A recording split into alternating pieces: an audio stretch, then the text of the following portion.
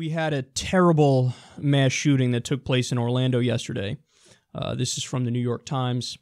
5 people at a business near Orlando, Florida, were fatally shot by a former employee who went through a warehouse, singling out his victims before killing himself, the Orange County Sheriff's Department said on Monday.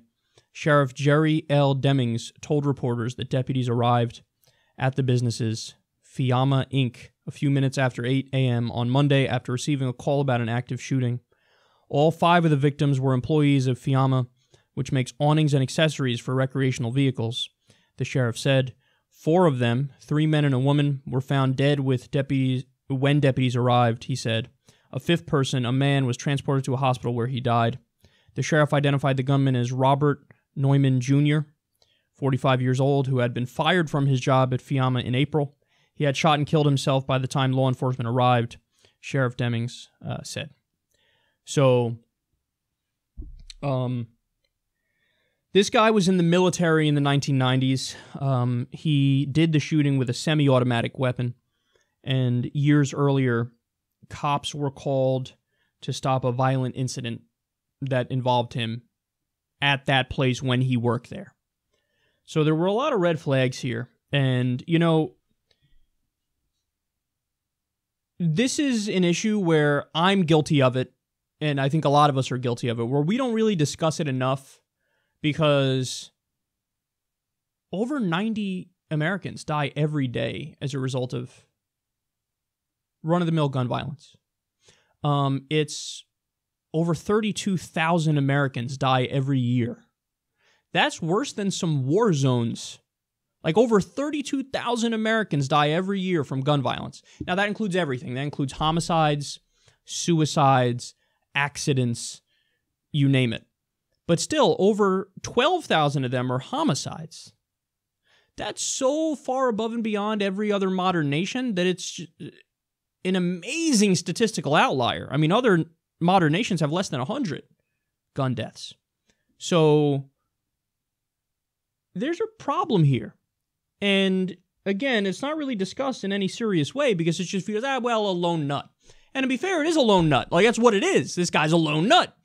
But the numbers of the lone nut mass shootings add up way more than terrorism, for example. Way more. Way above and beyond terrorism. I mean, what was it? 7 people that died and dozens injured in the London terror attack. Look at the press that got versus this. This was in and out of the news cycle before lunch.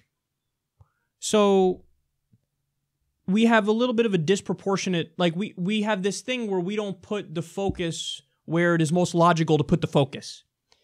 And that's kind of sad because then problems like this never get addressed. Now, by the way, there's no foolproof thing that could stop all terror attacks and could stop all mass shootings. There's only policies you can do that limit them. And you have concerns that you have to worry about as well when trying to do that, like civil liberties and rights. And you have to make sure you keep civil liberties and rights intact while also addressing the problem in a substantive way. And sometimes that's difficult. So here in the U.S., we have the Second Amendment, and many people love their guns. And you know what? I don't want to take away guns from law-abiding Americans. I just don't. I just don't want to do it. Because you didn't do the killing. You know, you're not the problem. If you're a law-abiding gun owner and you go hunting, for example, get some food for your family, who the fuck am I to judge? Of course you could do that. That's probably even more humane than the fucking gross factory farms that are out there. But should there be, for example, a universal background check? Yes. Would that have stopped this one? I don't know. But there's a possibility. How do I know there's a possibility? I just told you. So he was in the military in the 90s. He did the shooting with a semi-automatic weapon, but years earlier, cops were called to stop a violent incident involving him at the same place.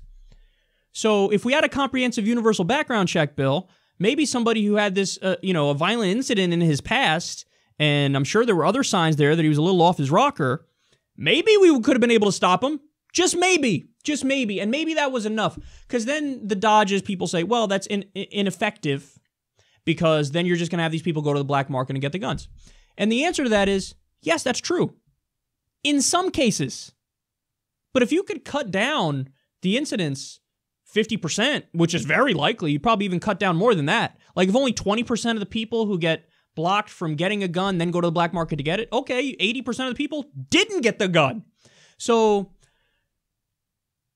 all I want, and I think all many reasonable people want, is just moderate, reasonable gun reform. Universal background check is number one, and then maybe a ban on high-capacity magazines. It's not asking that much. Now, again, I don't think that in this case it would necessarily have stopped it, but it might have. And in many cases, it would have stopped it.